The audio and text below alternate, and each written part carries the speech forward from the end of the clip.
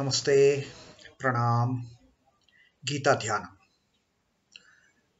Om Parthaya Pratibodhitam Bhagavata Narayanena Swayam Vyasena Grathitam Purana Munina Madhye Mahabharatam Advaitam Ritavarshinim Bhagavatim Ashtadashadhyayinim Ambatva Manusandadami Bhagavad Gite Bhavadveshinim.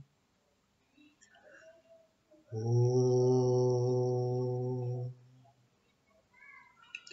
Bhagavad Gita, with which Lord Narayana himself gave enlightenment to Partha Arjuna.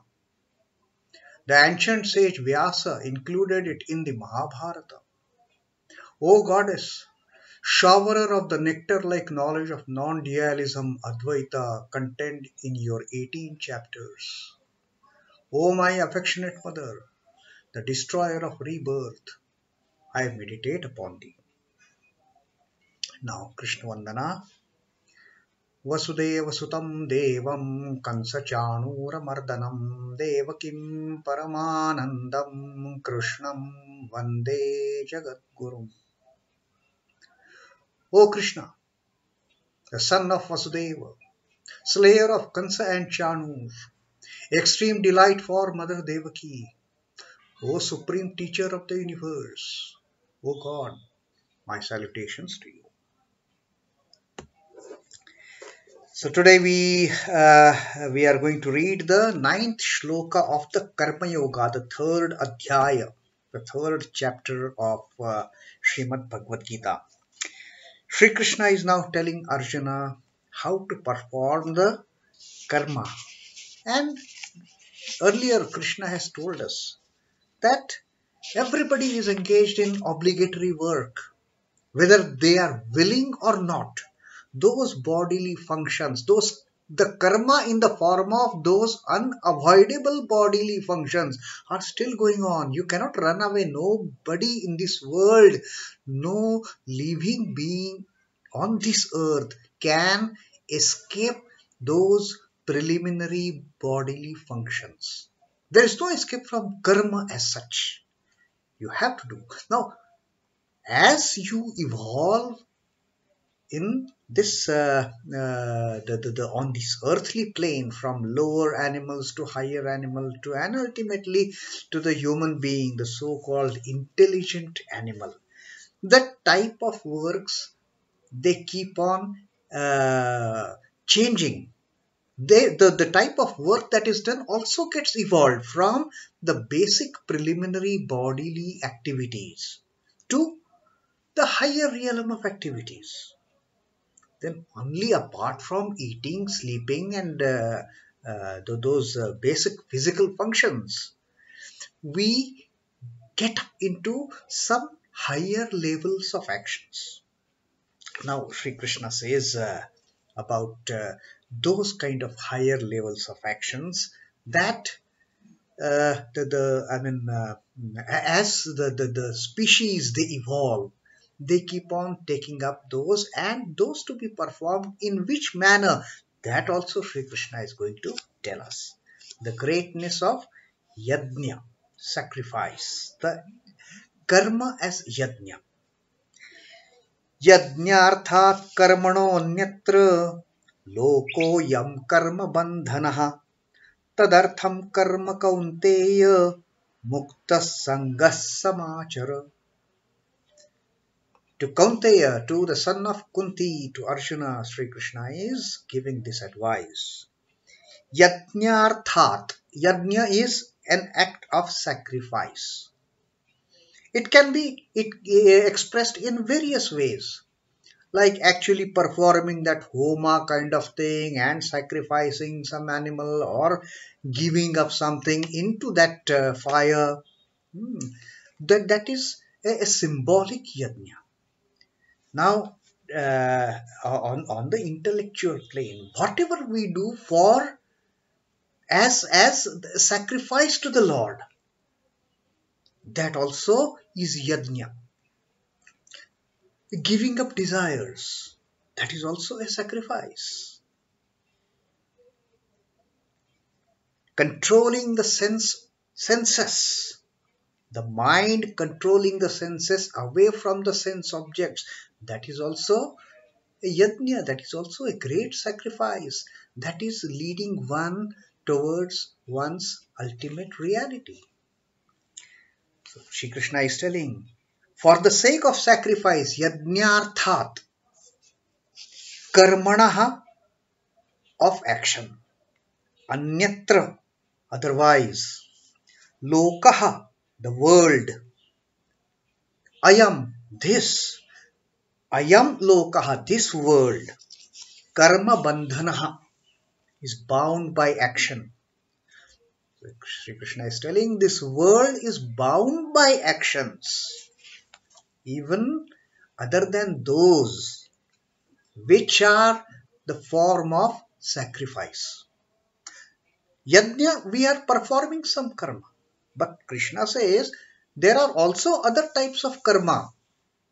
This entire world is bound by those actions, by those duties, by those doings which are different from the sacrificial karma. Like the basic physical needs, eating, sleeping and all those things, they don't come as yajna. So Sri Krishna says the entire world is bound by those kind of activities which are totally different from actual acts of sacrifice. The act of sacrifice, the yajna, takes us on a much higher plane. We give up this, we give up desires, we give up attachments, all those giving up, all that sacrifice gets termed as yajna.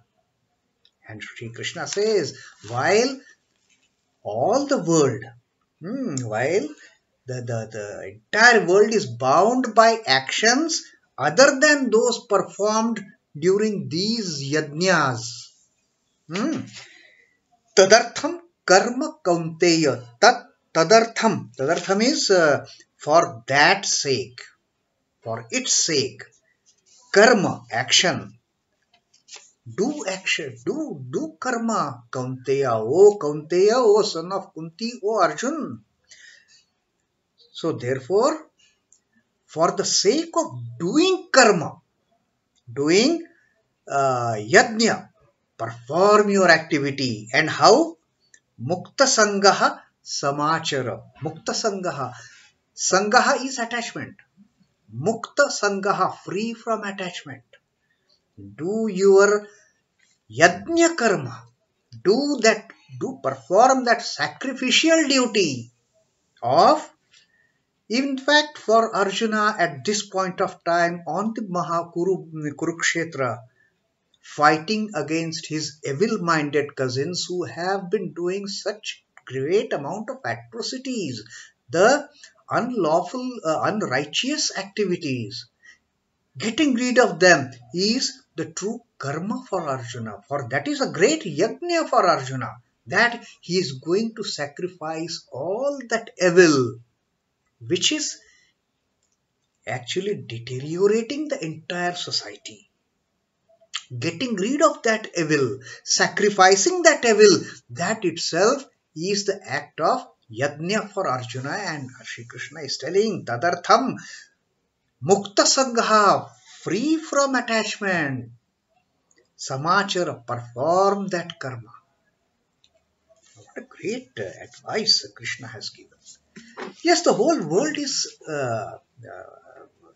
engaged in actions, and all the lower forms of living beings, and even those human beings who are not on the spiritual path, they are all doing the karmas which are far different from the sacrificial acts, for that matter, different from the yajna, giving up, sacrifice, tyaga.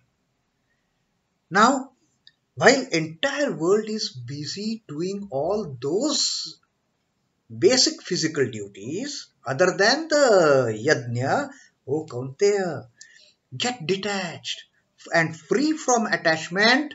Do your act of sacrifice that you are going to perform now, that you are supposed to perform, which you are running away at the moment. So,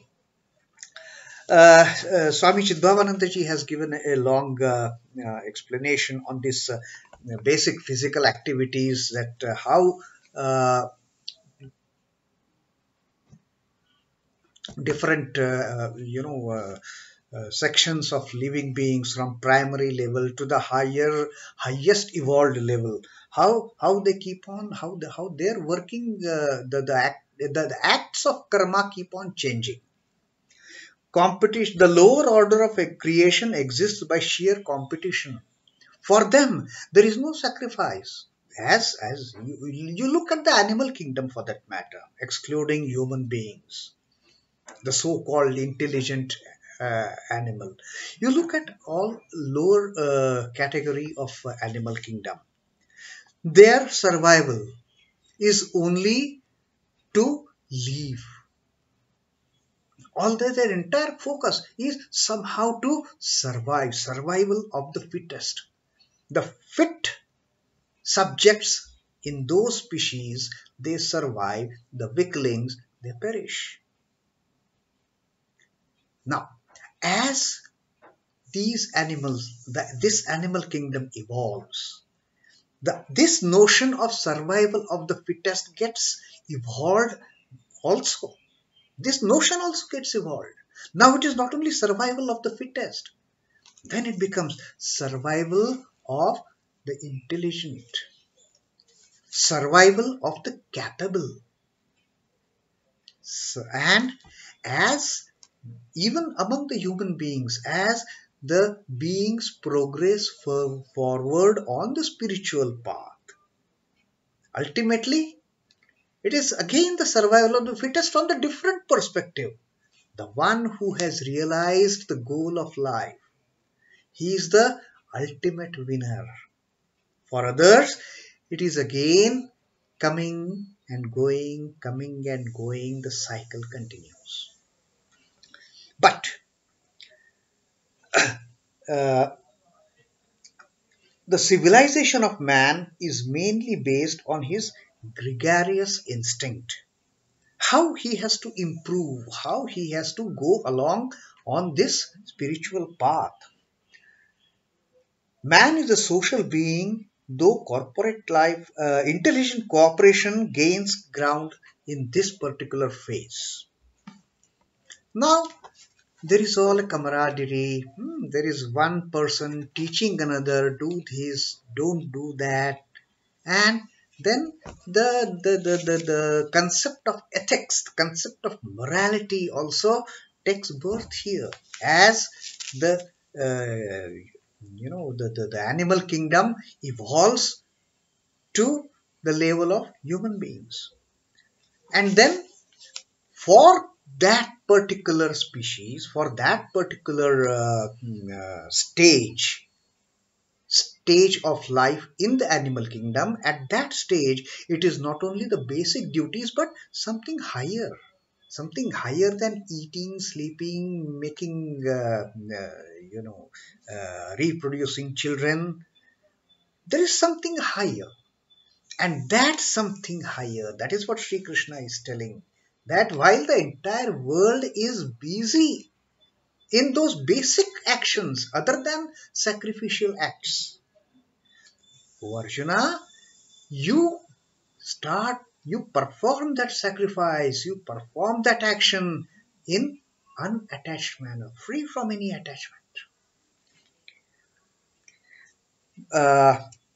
Meritorious act, untainted by selfishness, disinterested service, work of any kind performed for general welfare, adoration of the Almighty, ethical and spiritual endeavors, all these salutary activities are contained in Yajna.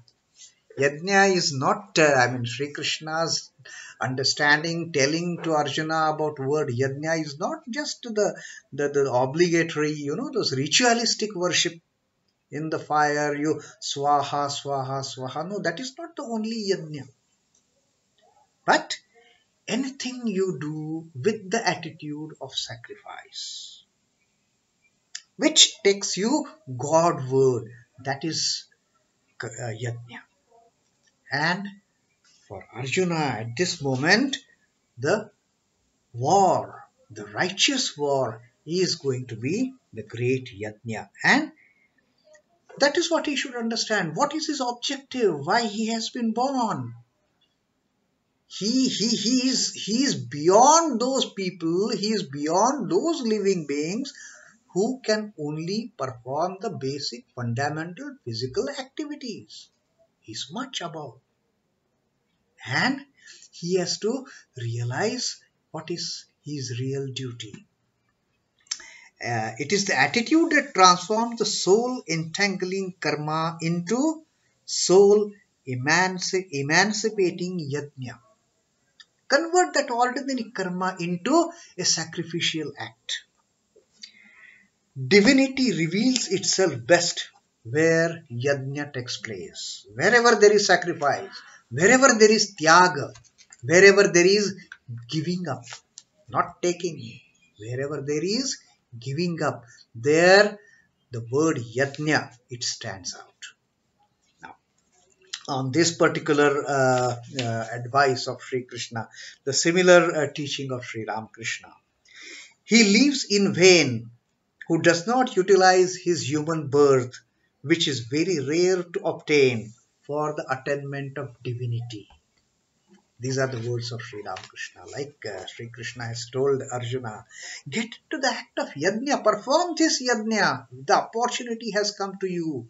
And be above than those beings who are doing or who are so busy, who are so much engaged in performing those basic fundamental physical activities, which are totally different from the sacrificial concept. And therefore Sri Ramakrishna says that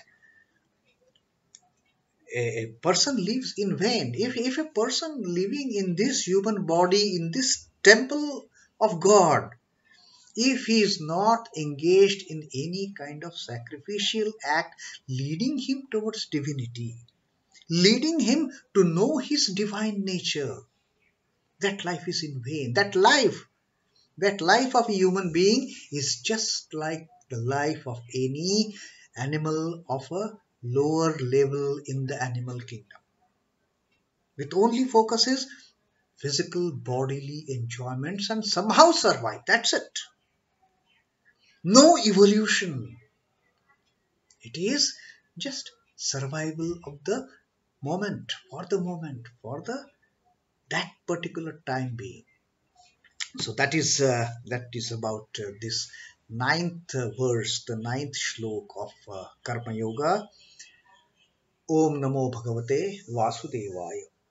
Sri Krishna Arpanamastu.